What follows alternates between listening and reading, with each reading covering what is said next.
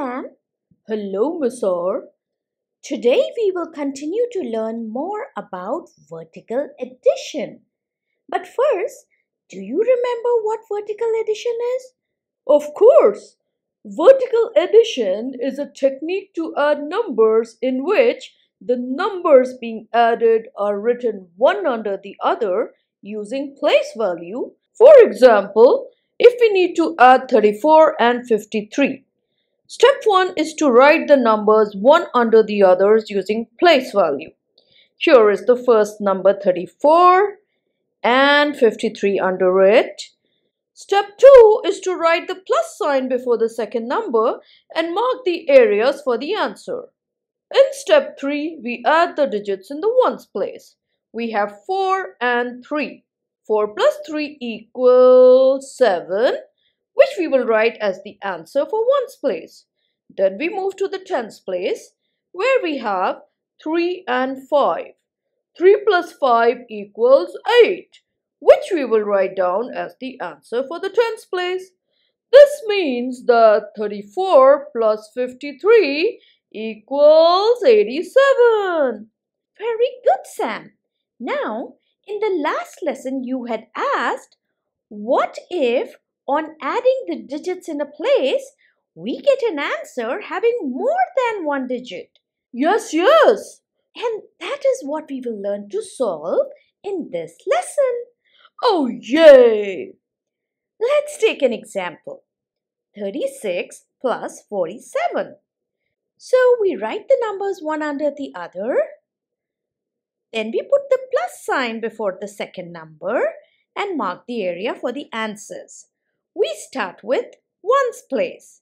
In ones place we have 6 and 7. Sam, what is 6 plus 7? Miss R, it is 13. Correct. And 13 is a two-digit number, but we can have only one digit in a place. Yes, the rule we will follow here is, if on adding the digits in a place, the answer is of more than one digit, then we write the last digit as the answer for that place and carry over the remaining digits to the place on the left. On adding 6 and 7, we got 13. 3 is the last digit of 13, so we will write it down as the answer for the ones place and carry forward the remaining digit 1 to the tens place. Okay, but it does not make sense. 13 is 10 and 3. And after using 3 in ones place, 10 remains. So why are we not carrying over 10 instead of 1? Good question. But we are carrying over 10. Remember, the value of 1 in tens place is 10.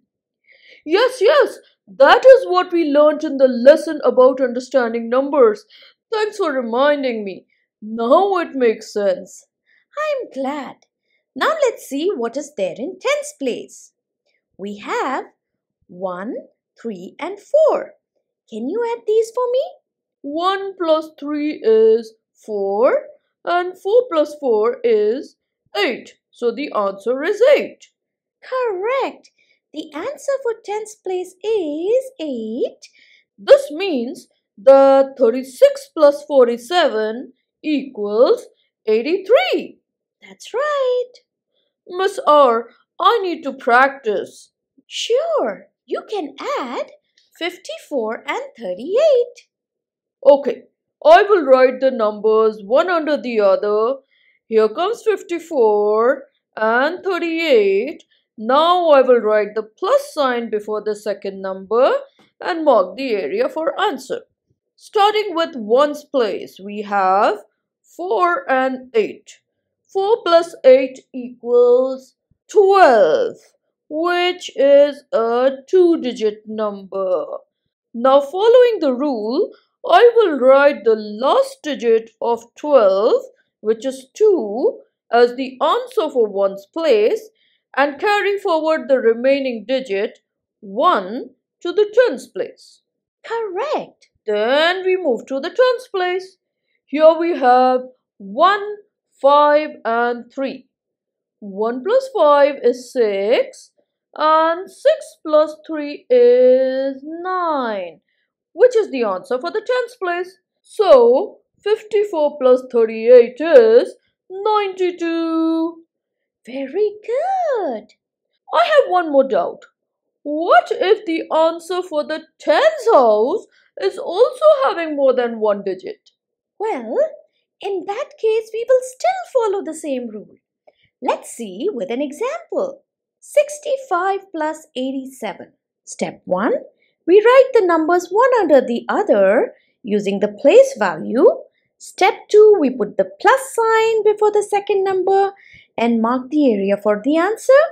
And starting with the ones place, we have 5 and 7. 5 plus 7 is 12. Correct. And 12 is a two-digit number. So following the rule, we will write the last digit 2 as the answer for the ones place and carry over the remaining digit 1 to the tens place. Yes. Now coming to the tens place. Here we have 1, 6 and 8.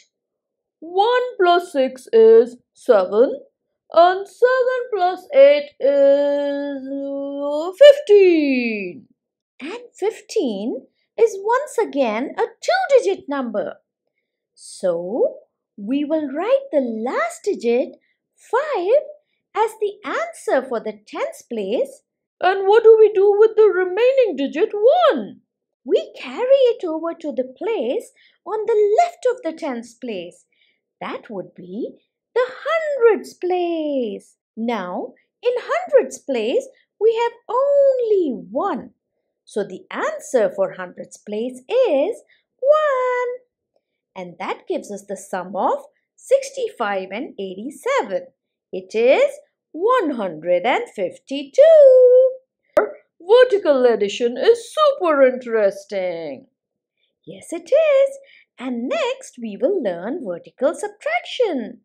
Until then, keep practicing. Please like, share and subscribe.